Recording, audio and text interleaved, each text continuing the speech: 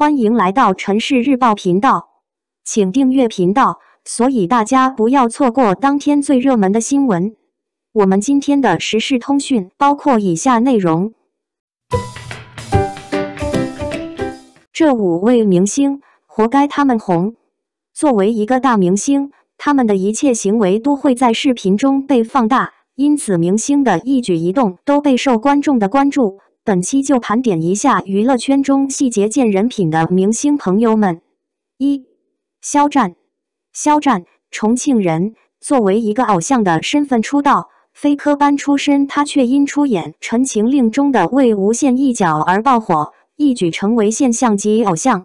大家都知道肖战是一个温柔的人，他谦虚又有礼貌，和他合作过的艺人和工作人员总是对他赞不绝口，称赞他是一个有修养的人。所谓细节见人品，在《陈情令》拍摄过程中，因为要实现排练，在学习武打动作时，一旁的演员不小心直接踩到了肖战的脚，肖战也只是摆摆说没事，还第一时间拉住快要摔倒的同伴。在拍摄现场和众人玩水时，也是细心的护住一旁的师姐，怕女生淋到水会不舒服，非常细心。在 Rossi Only 的一场直播活动中，肖战作为代言人出席活动，接受主持人采访时，会选择让主持人先坐下，自己才会坐下。后面环节中更是担心主持人举着笔筒时间长了会累，就自己一次性拿在手里很多笔，在和主持人一起时，会把剪刀锋利的一侧对准自己。在参加星光大赏时，会和旁边不熟悉的郎朗打招呼，摘下口罩礼貌回复他人，说完话再把口罩戴上，怕挡到其他人的视线，俯身弯腰慢慢从前面回到自己的座位。上台领奖时更是小心翼翼的，怕踩到其他女明星的裙子，怕摔倒，甚至还会伸出手护着身侧的女明星，在看到不是演艺圈的主播李佳琦时，也会点头问好，会为了感谢粉丝放弃镜头，回头和粉丝打招呼。在握手时永远是绅士手，对男士拳掌，对女士永远是半掌。会对工作人员鞠躬，会为助理撑伞、提箱子、签完名也会双手递回。回看他的视频，真的是非常有礼貌，身为他的粉丝想必也是十分自豪。2. 王一博。曾经作为《天天向上》的主持人之一，王一博是年龄最小的天天小兄弟，却也是最细心的小兄弟。考古《天天向上》可以随时随地可以看到一旁帮忙拿着道具的王一博，眼里有缘有活，会帮助嘉宾整理物品，也会收拾用过的道具，会在看到前锋举哑铃举不动时默默帮助，会在大张伟吃东西咬不断时主动递上准备好的纸巾，会在和哥哥们捧杯时杯子会低于其他人，会主动把座位让给嘉宾，自己蹲在一旁，会在看到穿裙子的人弯腰时扭头避开，永远拖着和人握手。不知道大家有没有看到网上流传很火的一条视频，那时候王一博还不是很火，住在租的房子里面，遇到聋哑人向他问路，他认真的帮助那个问路的人，事后还发了微博感叹他们生活的不易，劝大家珍惜现在的生活。这些细节足以看到他是一个内心很善良的男生。他会利用休息时间去做志愿者，不仅仅只是捐献钱财，他还会深入实际帮助他人。在2021年7月家乡河南发生特大水灾的时候，王一博也是推掉了很多的工作，和韩红一起驰援河南，第一时间赶赴新乡灾区进行现场救援。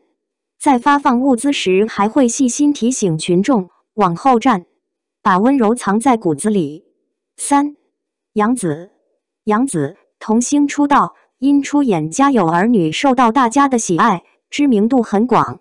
长大后更是凭借着自己的努力得到了很多的机会，接连出演多部大热的爆款剧集的杨紫迅速翻红，成为了观众眼中新一代的实力派女演员。除了杨紫出色的演技外，她幽默开朗的性格更是为她圈了一大波粉丝，而她的人品也备受观众的关注。但杨紫很显然没有让大家失望，和她在一起的人总是很快乐，不仅仅因为她的性格，更因为她出色的教养。参加明星众多的晚会时，会主动和自己的工作人员帮助赵丽颖整理裙摆。合影时，看到身边的林允因为鞋跟太高站不稳时，主动伸手搀扶，下楼梯时也是贴心的扶着林允。颁奖典礼结束后，也是待到结束之后才离开。事后，林允也是发微博感谢杨紫，夸赞杨紫男友力爆棚，十分感谢。在第5季的《向往的生活》的一期节目中，张艺兴开3轮车载着满车树苗经过时，差点不小心刮到站在路边的何老师。杨紫见状，自己都没顾，赶忙伸手护住何老师，被网友纷纷夸赞。在生活中，杨紫也是十分的善良。也许是曾经淋过雨，所以总想为人撑伞。刘宇宁在直播中爆料，杨紫曾主动给他推荐工作，即使互相不是很熟悉，但杨紫依旧十分照顾身边的人。不得不说，认识这样的朋友真的蛮幸运的。4. 何炅。说起何炅，大家都会纷纷感慨何老师的好人缘。然而，这一切的好人缘都是靠何老师的人品一点点积累起来的。何老师那可是娱乐圈当之无愧的大好人，正是因为他用真心温暖每一个人。杨颖曾公开表示感谢何老师，说自己在不红的时候上快乐大本营，在站不下去的时候，是何老师贴心的为他搬来了凳子，让他感觉无比暖心，有了可以依靠的感觉。在自己主场的节目中，何老师会尽自己所能的 cue 每一个新人，给新人带镜头，也会把合适的新人介绍给娱乐圈的前辈们。在谢娜和张杰谈恋爱时，几乎所有人都不看好这段感情。那时候谢娜和刘烨刚刚分手，张杰也只是一个还没有特别大成就的歌手。张杰与知名主持人谢娜在一起，很快遭到了各自粉丝的拒绝。巨大的舆论压力导致两人都想过放弃这段感情，尽管他们彼此很相爱。那时也只有何老师一直站在谢娜身边，不断开导两人。在两人感情最困难的时候，都曾打给何老师，可见何老师是他们两个人都无比相信的人。正是有了何老师的鼓励，两人才有了不断坚持下去对抗一切的勇气。向往的生活中，乔杉作为嘉宾，晚上打呼噜声音很大，大家都受不了，出去睡觉，只有何老师待在房间，在早上起床的时候和乔杉打招呼。在黄老师和众人纷纷调侃的时候，只有何老师暖心安慰。乔杉不由得对黄老师说，看人家何老师做的，没有嘲讽，只有包容。在张静怡不小心打翻了准备了一晚上的饭菜时，小姑娘满脸愧疚，把害怕写在了脸上，差点哭出来。何老师直接安慰道，不怪她，等菜做好了，再次让张静怡端，打消小女孩的不安。在彭昱畅脚受伤时，尽管自己也不舒服，但还是会主动关注彭彭的脚。在最新一期节目中，马丽和沈腾就爆料说，排练中只要你说头疼、胳膊疼或哪疼，何老师总会默默地记在心里，第二天一准会拿来要。在马丽和沈腾的电影《夏洛特烦恼》没有地方宣传时，也是何老师第一时间站出来带他们上节目，每天发微博帮他们宣传电影。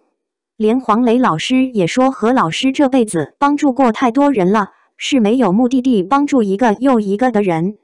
5. 贾玲。作为一个喜剧人，贾玲一直都在尽自己所能逗乐观众。所谓小红靠运气，大红靠人品，而贾玲的成功是一点也离不开她的人品。当年在包贝尔婚礼上，柳岩作为伴娘，被现场的伴郎们戏弄，想要借机把身材巨好的柳岩扔进泳池，其中心思不言而喻。但现场没有一个人主动帮助柳岩解围，大家都当是开玩笑，一个劲的看热闹。只有贾玲站了出来，推开伴郎，用自己的身体牢牢护住柳岩。此新闻一出，很多人纷纷指责伴郎婚闹不礼貌。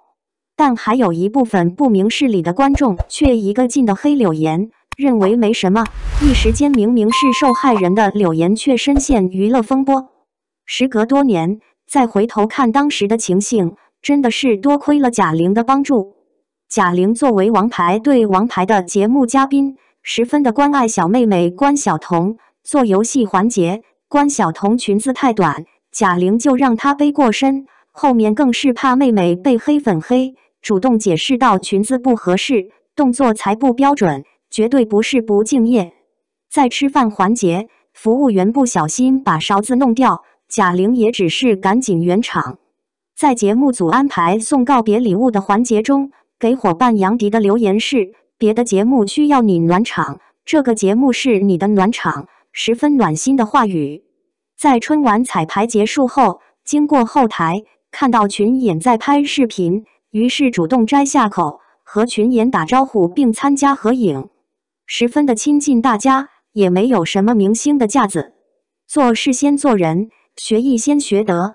一个明星不论有多红，都不可能一直红，人品比能力更重要。身在演艺圈，好的人品也尤为重要。如果你人品够好的时候，总会有人选择帮助你，毕竟多条朋友多条路的口碑者的天下。